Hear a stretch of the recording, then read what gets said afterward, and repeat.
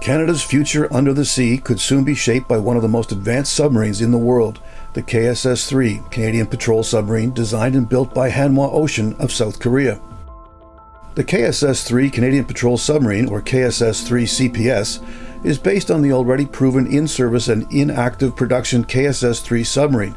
It meets and exceeds all the requirements set out for Canada's patrol submarine program, including in the areas of range, endurance, stealth, persistence, lethality, and Arctic operations. If a contract is signed in 2026, Hanwha says it can deliver the first 4 submarines by 2035, with the first ready in 2032. That quick delivery schedule will allow the Royal Canadian Navy to retire the existing Victoria-class early, saving Canada an estimated $1 billion in maintenance and support costs. The company's plan goes even further. An additional 8 submarines would follow at a rate of 1 per year, meaning Canada could have a full fleet of 12 submarines by 2043. No other proposal comes close to that timeline. Hanwha's approach is different. It doesn't just deliver advanced technology, it builds sovereign capability. The KSS-III will be 100% fully supported and maintained in Canada by Canadian partners and suppliers. Hanwha is also committed to a long-term partnership with the Government of Canada and Canadian industry. That partnership extends beyond defense into aerospace, satellite services, domestic shipbuilding, energy, steel, critical minerals, forestry, and agriculture. The goal is to create jobs, strengthen Canada's defense capabilities, and build even closer ties between Canada and South Korea, supporting Canada's Indo-Pacific strategy as well as the recently signed Canada-Korea Security and Defense Cooperation Partnership. Hanwha already has memorandums of understanding and teaming agreements with more than a dozen Canadian companies, including CAE, Babcock, Blackberry, Modest Tree, Desned Group, J Squared, Gas Tops, Curtiss-Wright, Indal, L3 Harris, and PCL Construction.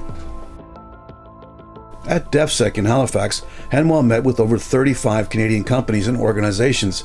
Previously, Hanwha representatives have had discussions with large numbers of domestic firms. Some of those collaborations have already turned into real contracts.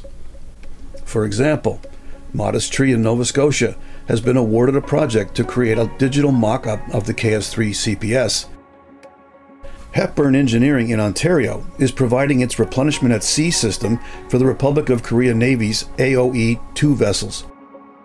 And Curtiss-Wright Indal, also in Ontario, has been contracted to supply the towed array handling system for the KSS-III subs. South Korea, meanwhile, continues to deepen its own partnership with Canada, recently announcing plans to acquire 4 Bombardier Global 6500 aircraft for its next-generation early warning program. Now, let's talk about the submarine itself. The KSS-III Canadian Patrol Submarine represents South Korea's latest evolution in conventional submarine technology. Indigenously designed and refined through decades of experience, it's equipped with lithium-ion batteries and an Air Independent Propulsion system, giving it the longest submerged endurance of any conventional submarine in service today. It's built for multiple missions, from anti-submarine and anti-surface warfare to intelligence gathering, surveillance, reconnaissance, mine laying, and special operations support. And this isn't an export-only model. The same class of submarine is actively operated by the Republic of Korea Navy. In real-world conditions, that means Canada would be adopting a proven, battle-tested platform with an established global supply chain and decades of operational data, backed by over 30 years of in-service support.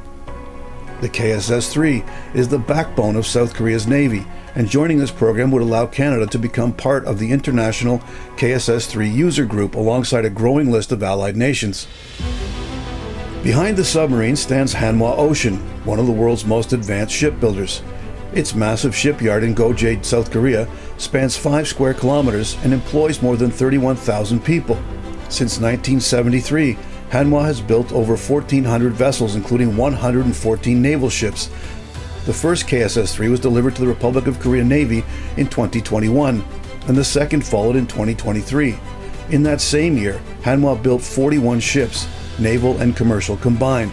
Hanwha Ocean is part of the larger Hanwha Corporation, Korea's leading defense company, employing over 100,000 people across 91 subsidiaries worldwide.